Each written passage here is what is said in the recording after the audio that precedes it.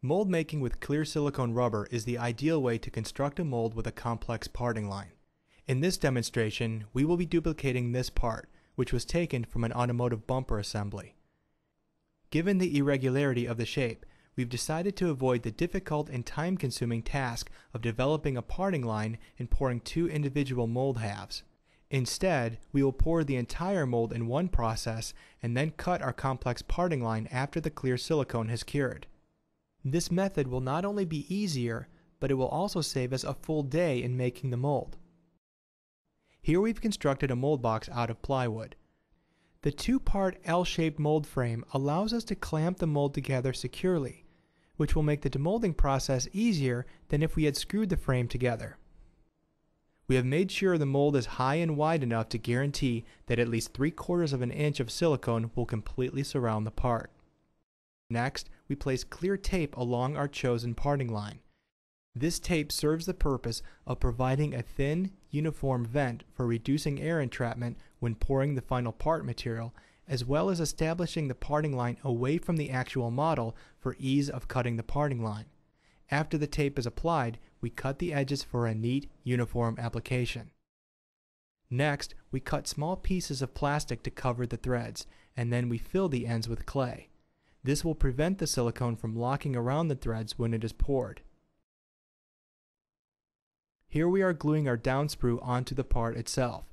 This will create a cavity in the mold that we will later use to pour our urethane. Next, we use a marker to darken the edges of the clear tape. This will provide easier visual identification of this edge, which will become necessary when we begin to cut our clear mold in half. After we affix the piece of wood that will enable our model to hang in the mold box, we are ready to drop the model into place. Note that we are using a thin wire to secure the other end of the model. This wire will also serve as one of our vents.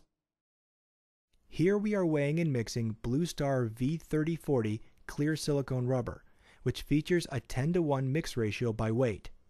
We're weighing 2,500 grams of base to 250 grams of catalyst. This material is more viscous than our other popular Addition Cure rubber, V340. Also, since this is a clear material, it is difficult to tell the base and the catalyst apart, making it especially important to pay attention to how thoroughly it is mixed. Next, we vacuum degas the material to minimize air entrapment. For more information on this process, please see our other video on this topic. Finally, we begin to pour our V3040 into our mold box.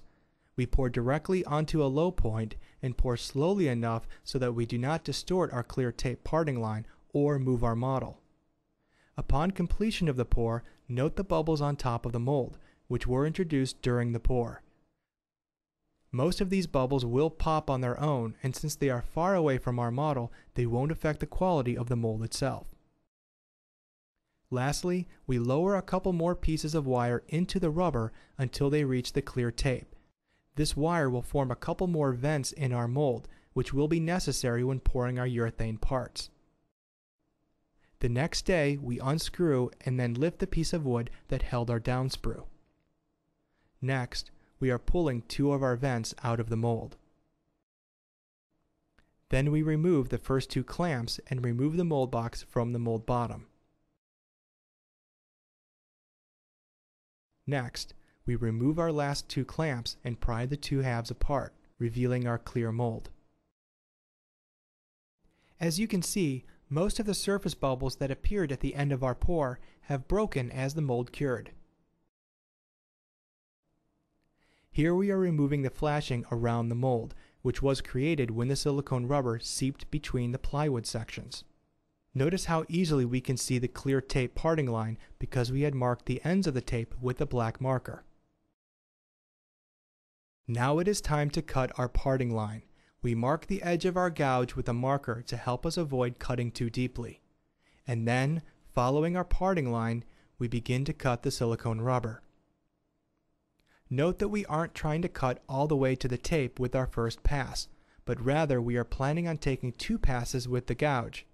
This conservative approach not only makes it easier to cut, but it also establishes a more complex registration that will ensure proper alignment of the 2 mold halves later. Our first pass simply establishes the outside of our parting line. With the second pass, we place a wedge in this established parting line, which makes it easier to access, and then cut the remaining rubber all the way to our clear tape. After the second pass, there are a few remaining small sections of rubber not completely cut through, and therefore keeping the two halves together. With a brief final pass with our gouge, our mold comes apart.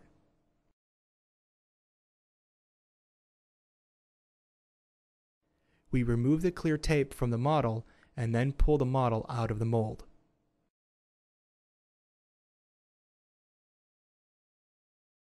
Now we are ready to cast our part, which requires us to pour our Freeman 1060 semi-rigid urethane around a metal core. The metal core and the threads make this particular part more involved than most. Therefore, most other clear mold making projects will be less complex and easier to complete. Since we don't want the threads to be covered in urethane, we secure plastic sleeves around them. Notice the space between the core and the mold where the urethane will flow. In order to make sure the material will fill the entire mold, we drilled a hole through the core. This will allow the material to flow to the bottom side of our core and not just the top.